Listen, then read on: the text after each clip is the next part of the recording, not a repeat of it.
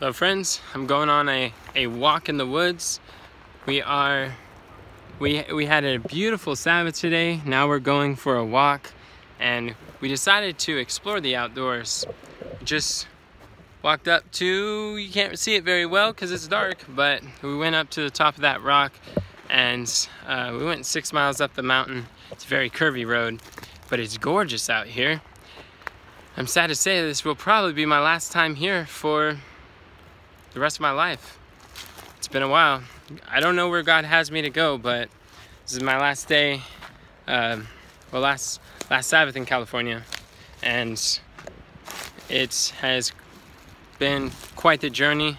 I've had a lot of beautiful lessons here, and in all reality, this has been the best 2 years of my life.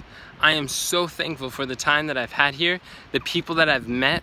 It has been quite an experience. The people have been wonderful, and it's really been a blessing. I have grown so much. I've learned so much. The opportunities that I've had, the privileges. I mean, I don't know how God does it, but each day is getting better than the last. And the next place, there's always something better. And that's how God wants us to live our life. He loves us so much, and whatever good thing is going on, when God takes something good, He gives us something better, because that's the watchword of education. Jesus said, I come that you might have life, and that you might have life more abundantly. This is what God is offering us, abundant life. Not just surviving. God doesn't just want us to survive, He wants us to thrive. And when we follow a life with Him, we get to experience that great joy and that peace and that love. And so it's really a blessing to be able to experience life with friends. Here are some of my other friends who are walking about. My friend has my water bottle, and so he just grabbed that from the creek. Yes, I said creek. And but I just wanted to encourage you all, and I wanted to show you this nice experience that I get to have. Over here is an old pioneer cabin. You see, someone came over here and built this cabin here. We're on a national forest, but he built this a long time ago. I mean, this is old style cabin. This is no man's land. No one's allowed to build here now. But this building, it's grandfathered in. So that is pretty neat. I've seen the owner who was up there one day, and that was, it was really neat to see him. He didn't seem to be too happy to be having visitors, but it's not his property. It's out in the forest. There's a campground that's right on the other side of those here sticks over there. And but we are actually on our way back, and I want to share with you also some things that I learned in the health nugget today. He was showing the importance of the immune system and some of the things that weaken the immune system, being sugar.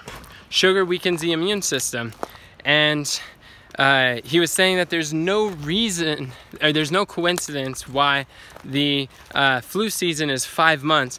There are 5 reasons for the flu, and that is Thanksgiving, Halloween, Christmas, New Year's, and Valentine's Day.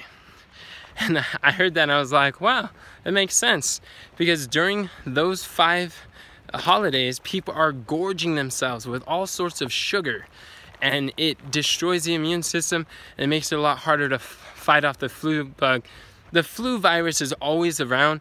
It's always in the air, and it's going to and fro. But why is it during those 5 months it's the flu season? It's because that's when we weaken the immune system the most.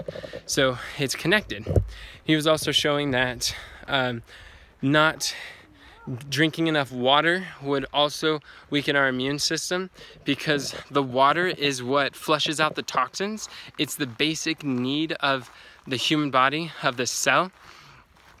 And the cell is the foundation of the human body, because cells form tissues, and tissues form organs, organs form systems, and that is what our body is made of. And so when we don't get the water to our cells, there's Tina over there, she's looking at something. When we don't get the water to our cells, then it builds up toxins, and it gets a lot more. Isn't it kind of neat when you get to see snow in May? It's what happens when you're really high elevation. Hey, Johanna. Oh, speaking of water.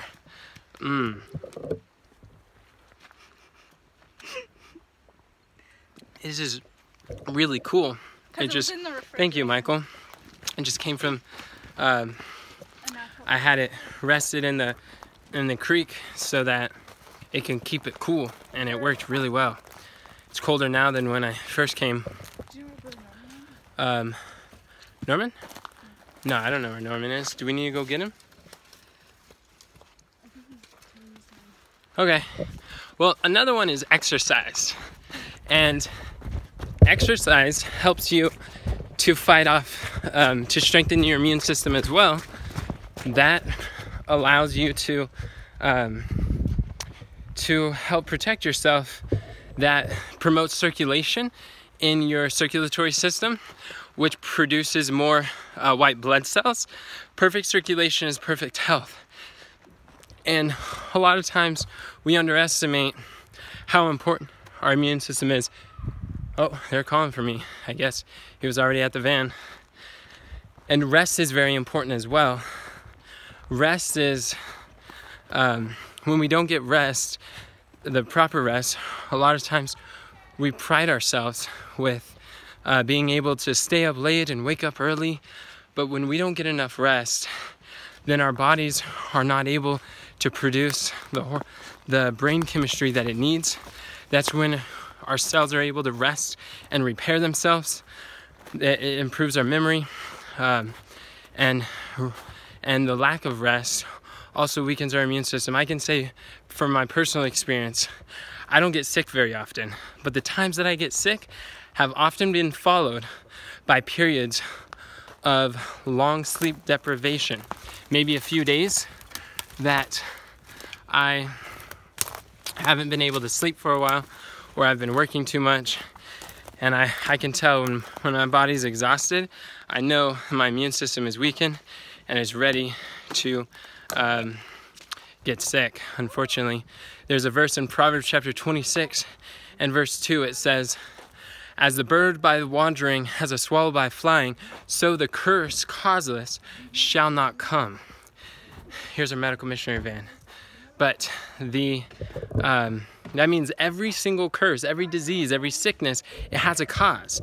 They're not just happenstance. It doesn't spontaneously combust, or God doesn't just touch one person and say, you're sick, you're not, you're sick.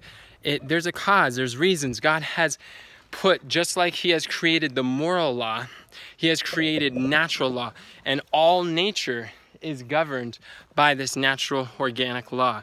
Every human being, man, woman, and child, believer or non-believer, should learn about the laws governing our health, our organism, and how we can prepare it in the right way.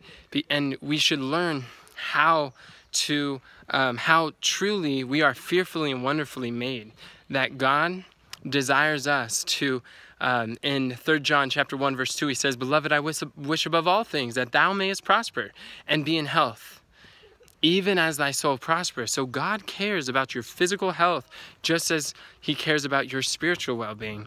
And so in order to glorify God, we need to be healthy, because when we're unhealthy, unfit, then we're not able to fulfill as perfectly God's glorious plan for our lives. One last thing that affects our immune system is antibiotics. Now, antibiotics, anti means like against, and then bio means life. So antibiotics, it means it's anti-life. It kills what is alive. So it kills the germs, the bad germs, but it also kills the good bacteria and the good the good things that are in our system, it just does complete annihilation to all of it. And what happens when we take antibiotics over a long period of time, it weakens our immune system and our body's defense against invaders and the proper functioning of our health. So it's something to consider. A lot of times, and I'm not saying that everybody uses antibiotics is bad or they're doing the wrong thing, but it just over a long period of time, it destroys our immune system. And a lot of times antibiotics are given to treat a symptom and not actually the cause. And how much better it would be if we deal with the cause of the problem. We would do well to learn the cause, prevention, the disease is its cause, prevention, and cure for each of these things. Because once we, as Job says, the cause which I knew not, I searched out. Once we search out the cause, then we'll be able to help change that, and you won't have to deal with the symptoms. The symptoms will go away if you just deal with the cause. And antibiotics oftentimes are not dealing with that. And it also strengthens the viruses and the bacteria, because they learn to adapt to the antibiotics that are given. Then you have to give even stronger antibiotics, and that's where you get these super bugs like MRSA and staph infection, which is caused by the overuse of antibiotics. So next time that you're given antibiotics, I would encourage you to just be cautious, because they hand it out like candy in a lot of places. But it's not very good for the immune system. There are some other natural antibiotics like turmeric, like garlic. Garlic is an antifungal, antibacterial, antiseptic. It's very helpful for the immune system, and it's a natural blood thinner. But these are some of the things that help to weaken the immune system. I learned that in the Health Nugget today, and it was like really powerful. I was greatly encouraged. I don't know about you, but I want to follow all of God's natural laws. There's a song that I want to sing for you real quick.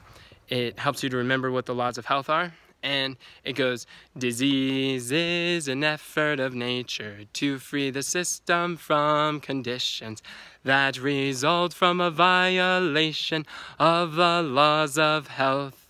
In case of sickness, the cause should be ascertained, and unhealthful conditions should be changed, and wrong habits corrected. These are the laws of health. Godly trust and open air, daily exercise, sunshine, proper rest, lots of water, always temperate nutrition. These are the laws of health. All right, these are the laws of health, friends. There's God's plan is the acronym to remember it, GODSPLAN. When you follow all the 8 laws of health, you'll be able to experience great peace have they that love thy law, and nothing shall offend them. God's going to protect you and strengthen your immune system when you do so.